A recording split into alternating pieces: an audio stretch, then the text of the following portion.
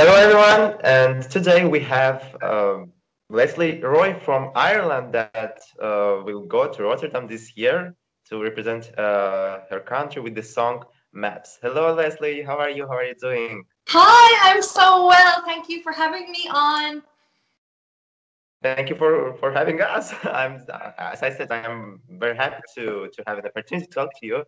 So I will move to the first question that I want to ask, and I want to ask about the general things for the first of all. So I want to ask, are you a Eurovision fan? Yes, yes, I have always been a massive Eurovision fan. I watched it with my family growing up when I was a child here in Dublin, in Ireland, and we would write down our points and we would have scoreboards. Before we had all of the nice scoreboards on our phone, we would write down our points and everything, and we would try and pick who the winner would be. And I watched it like every single year, and it really stuck in my head as a child that this could be something, since I'm so passionate about songwriting, that I could do potentially when I grow up for my country. Oh gosh, that's so cute when some Eurovision fans are going to Eurovision. So we are really excited to see the people like you in the competition. So as I understand, like you watched these competition from like your childhood, so you followed all the years. So can you tell us which song from this competition is your like massive favorite one? Ooh, of all time. Yes. Anytime. That is such a tricky question. I mean, I think it changes for me every couple of years. It goes back and forth. I mean, obviously, I know everybody loves the euphorias, but Ireland has won it still the most amount of times. And I think In Your Eyes by Niamh Kavanagh and the Rock and Roll Kids is very special for me. But there's been so many great songs over the past 10 years. I think Arcade really stood out to me as a songwriter. And that was when I clicked back into thinking, okay, I think the Eurovision is going in such a certain direction that now might be the time for me to start to send a song. So Arcade was kind of like a light bulb moment for me. So that's been a big song as well. Okay, I got. So I want to ask, how did you decide to go there? And I think that you are already answered to that question. Like, what was the other reasons that you decided to, I'm going there and I want to do this?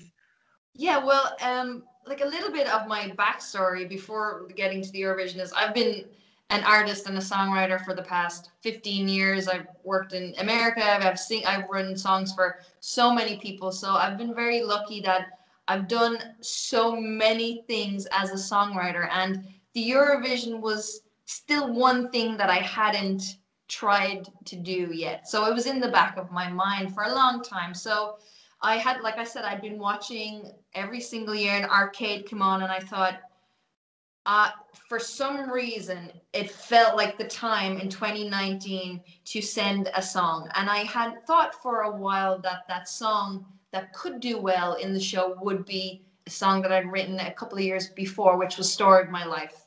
I thought it was catchy enough. I thought it would be different enough for Ireland. So I think it was just a combination of always wanting to do it and just feeling for some crazy reason that 2019 was the time to do it.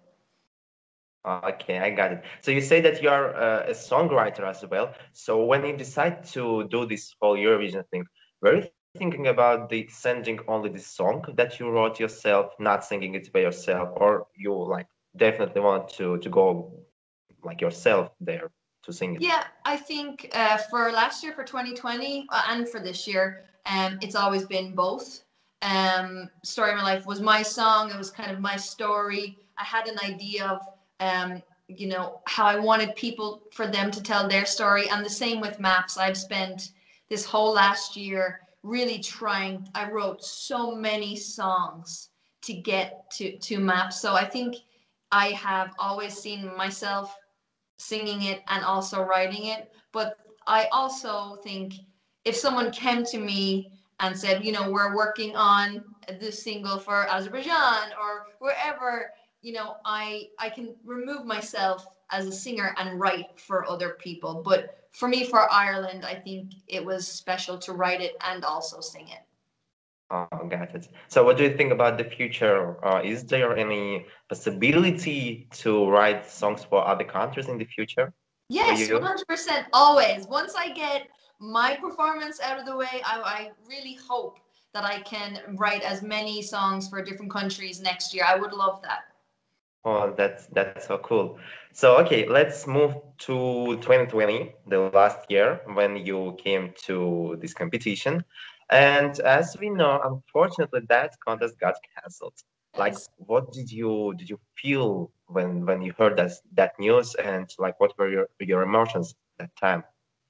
When I got the phone call, I felt so sad. I just felt so sad, and because obviously anybody would be excited to go and do it, and people were really loving the song, and it was going into the charts, and it was doing what I thought it might do, which was get everybody really excited again. So when it got cancelled, it was very sad, obviously very sad for all the other artists as well, all over the countries. But you know there were so many other bigger things happening in the world, people getting so sick and dying, that this competition getting cancelled wasn't the worst possible thing in the world. So I felt sad, but also very lucky that I was able to stay safe. Gotcha. Like, we all were so sad when we heard that news, but life is continuing. And I want to ask my next question. It took quite long time before the broadcaster like revealed you as a representative for this year. Like, did you know yourself that you are going to this competition like back then in summer, or when did you hear from the broadcaster that you are the one who will represent the country this year? Well, I had many conversations with our broadcasters, with RTE and Michael, who is our head of delegation, as soon as it got cancelled. And we kind of came up with a plan that when it was safe for me to travel and go and start to write songs, I would go and start to work on what a song would be. So I think that was August, September, by the time I was able to safely go and work with some people. So you know, I had said, I don't want to get a sympathy ticket to Rotterdam. This is a song contest, and the song has to be there, ready to go before I want them to say yes. So once I had written Maps and I knew that this was brilliant and the best song that I could take home to the broadcasters, then I said, this is what I have, and if you don't like it, that's I totally fine. Please move on with whoever else. But they loved it, and I think we kind of decided that in October, and then we announced it in December. So I only knew from October that it was a yes, but I've been working on it since the cancellation. So Yes, I understand you. So, okay, let's talk about the maps. How the song was created? yeah, so I wrote this song with a couple of my really close songwriters, Philip Strand, Emily Erickson, and Lucas Hallgren, who Lucas Hallgren also wrote and produced a track in the 2019 Eurovision, She Got Me. So Oh he yeah. has had some taste in the Eurovision world already. So I had written so many different songs, and I was getting kind of lost in all of the songwriting, and that kind of led me to this idea, this song of feeling lost and searching for what feels right and what's true to you, what's your kind of internal home. And that's where Max kind of sprung from. So it was the last song that I wrote of many, many songs. And I got the verse, melody, and lyric first, and the rest of the song just came in about 20 minutes. So it was really quick once the light bulb went off eventually. So that's kind of where Maps really was born from. Oh yes. So you said that you had some other options as well. So like, how many songs were there? And when you say that you wrote the maps and you saw that this is definitely the one that you want to go with, yes? Yeah, yeah. Or how that happened, all that things. Well, I So, want because like I remember, yeah. No, sorry, no, I please go remember ahead. that we, I remember that we shared the news on our blog. It was like in September, if I'm not mistaken, that you were working on on song with the representative of Norway, in which represented the country in 2017. I'm so sorry, I forgot his name. Okay. Yost. Uh, yes, Yeah. yes. And you were working on that song. So I remember that you had some preparations. Yeah. So like how all that things happened. Can you tell us about your all the Yeah. advance? I mean, I just, I had contacted many different writers and producers when I knew I was, going to set out a certain amount of time to write this song. So I had a songwriting session every day for weeks with people like Yost and people from over the world, people in Ireland. And we wrote so many great, great songs, but it just wasn't perfect for me. And I knew that once I heard it, once we got it, I knew what the song would be. But it sometimes takes a while and a lot of experiments to get to the right song, I find anyway. But we wrote a lot of songs, lots of different people, and I don't know what I'm going to do with those songs, if they're for other people or if I release them after the show. But Maps was by far the most anthemic and relatable and different that I could write. Okay, I got you. So you really like the maps, as I understand, and I want to Yes. ask you, which one do you prefer? Like, which one do you like more? The story of my life or maps? I think it's just that's like asking what children do you prefer? Which of your babies is the best baby? That's so hard. They're so different from me. They're just so like two different worlds, and I love them both because you know without Story of My Life there is no maps, so they helped create each other, and Story of My Life helped a lot of people around their world tell their story and have a dance party during all these lockdowns. And I hope Maps reaches a lot of people as well, and touches people that are kind of struggling and feeling very lost inside right now. So I love them equally. I'm sorry I can't answer that one over the I other. I totally understand you. So, okay, I want to ask about the music video that you did for maps. Like, I can see the Yeah. picture at your behind. Like, were you inspired by that, or it was taken during that time? Like, This is a lovely gift that I just received from a fan ah, because they loved oh, yeah, the video so much, and they wanted. I have like a little studio here in Dublin, in Balbriggan, where I'm from, in the Irish Institute of Music and Song, and I have my room here, and they wanted my room to look more like Maps. So oh, they that's sent me cute. this beautiful scenery, and the music video was so much fun to produce and shoot, and it was beautiful in Wicklow here in Ireland.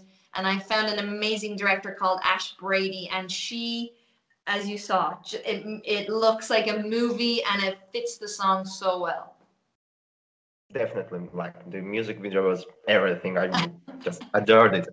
Good. So let's move to the staging of your song. Uh, is every like have you already prepared the staging for this song?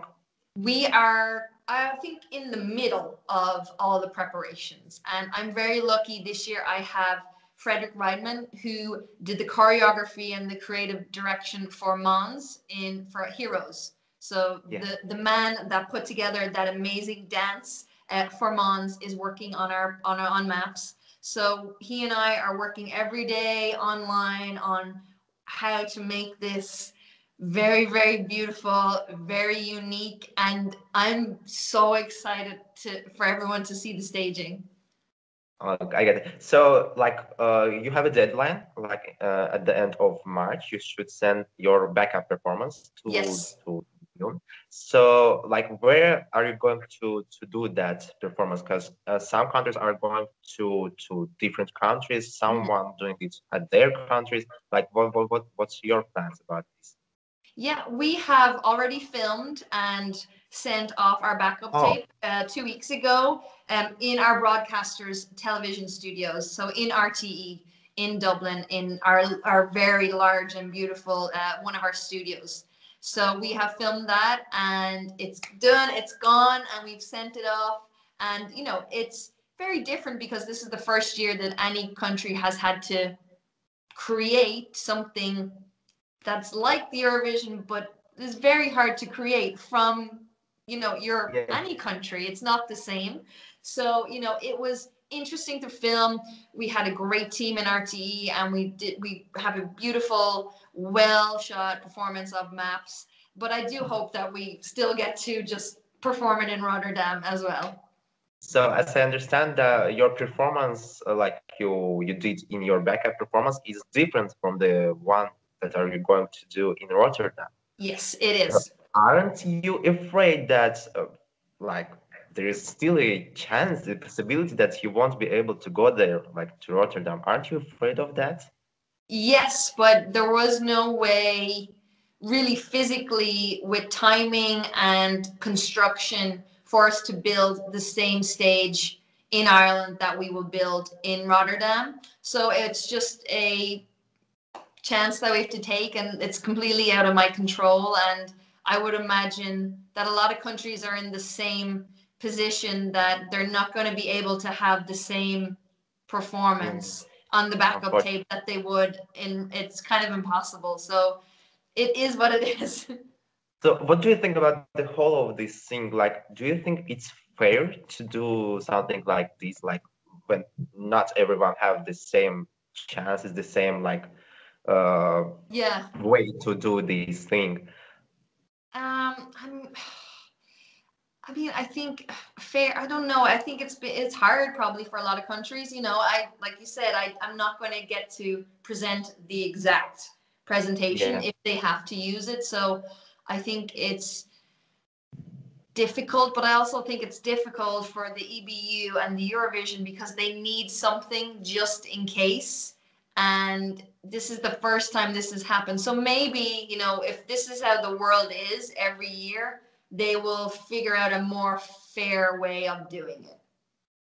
So hopefully everything will be okay and all of the contestants will be able to travel to Rotterdam. So, because we really want to see every and each of you there on that stage. Like, Yes.